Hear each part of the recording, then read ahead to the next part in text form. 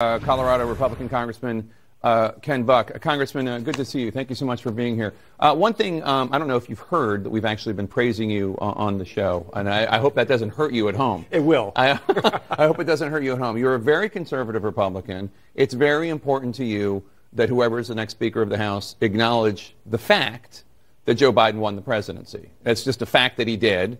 And you want the next speaker to acknowledge that? I want the next speaker to acknowledge that. I also want to make sure that we don't have somebody who was involved in the activities surrounding January 6th.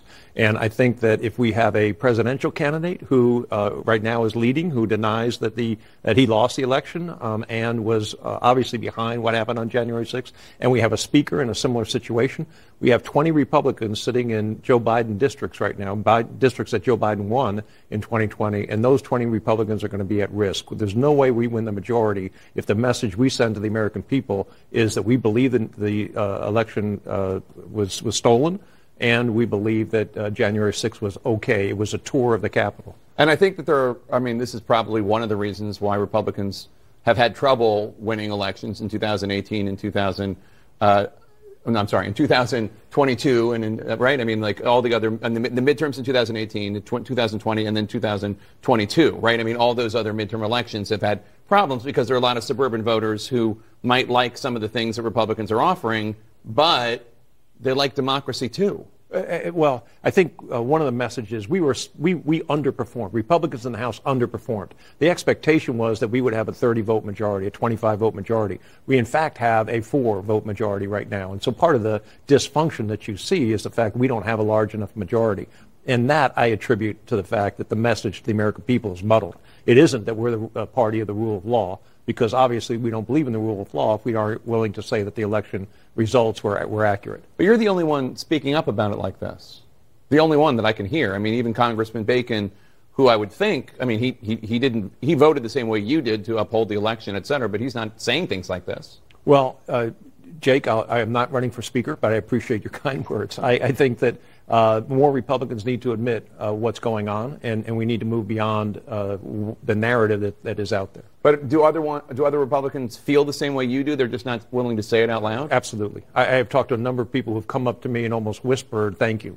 And I know. Whispered? Yes. No, there is. Why are they so? I don't understand. What are they afraid of? Well, the Republicans who are going to vote against Jim Jordan on the second ballot, which will be more Republicans.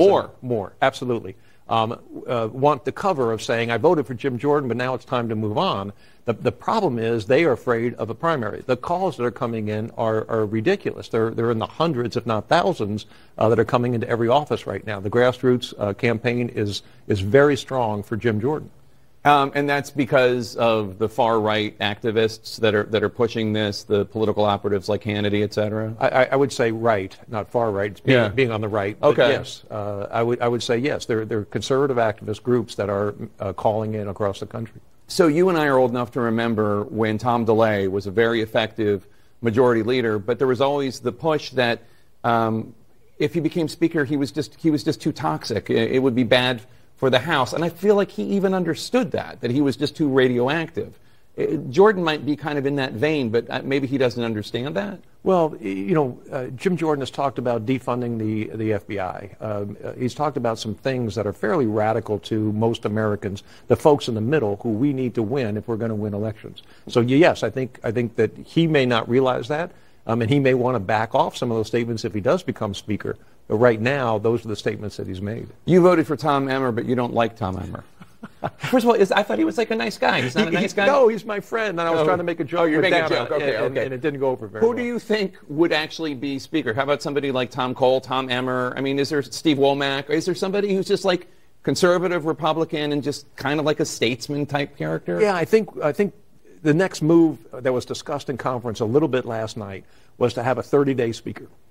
If a supplemental comes over from That's like a 30-day fiancé show. I'm not going to go there.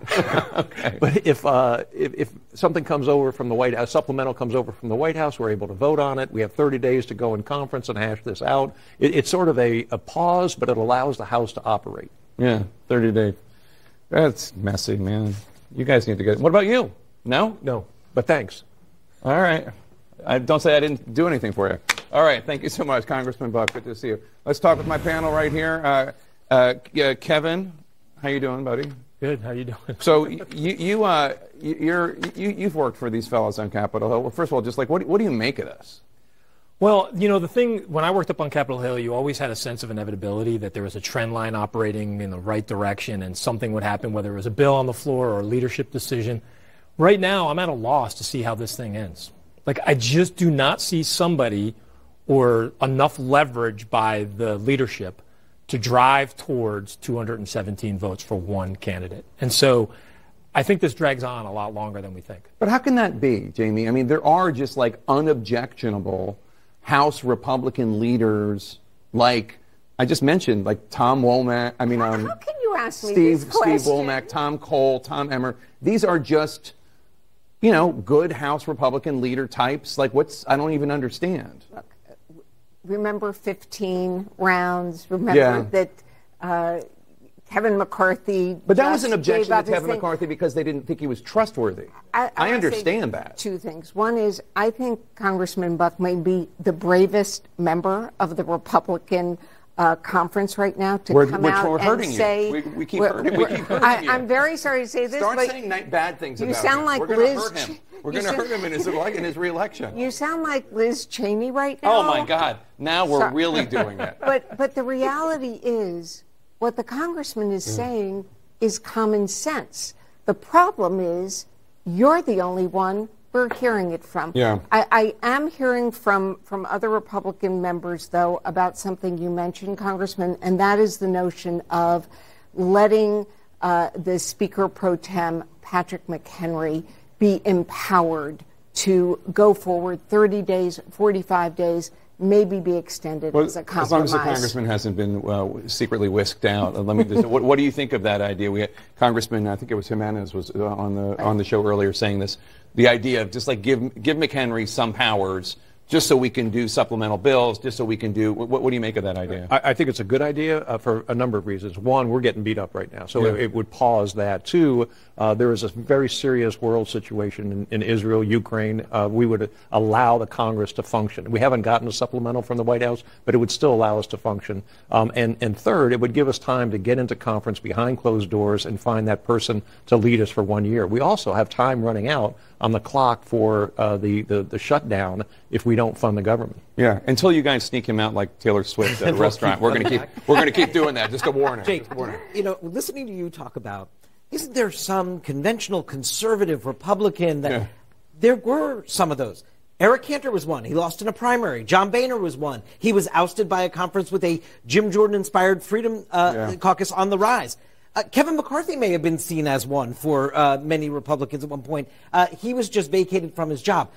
The reason is the Republican Party has moved. And so what is sort of a conventional conservative establishment Republican that can unify that way is no longer so for a critical swath of the Republican Party that is driving a lot of the energy inside the party. I think the key to understanding this is not to think rationally, to think in a very nonlinear way. But one of the questions I'd have for the congressman, if I may, is what about the legality problems that you might have with empowering an acting speaker? And also, this is still an institution that operates on precedents. The precedent that you would set if you were to give an acting speaker authority, does that not some concerns that the conference has on that? There's no precedent for vacating a speaker. This is the first time that's ever happened. So you're right. There's no precedent for giving powers on a limited basis. I think what you probably have to do is just trust Patrick that he would give up power in 30 days. So he is the speaker. There's just an agreement that in 30 days we would have a new speaker or 45 or whatever. And he has said he doesn't want the job, right? He has been, well, he said he doesn't want to be nominated by the Democrats for the job. If it was a Republican, and one Republican has said he will file the motion, that's a little different. So he needs to go vote. So we're going to let him go. We're going to take a commercial break. Thank you one and all for being here. When we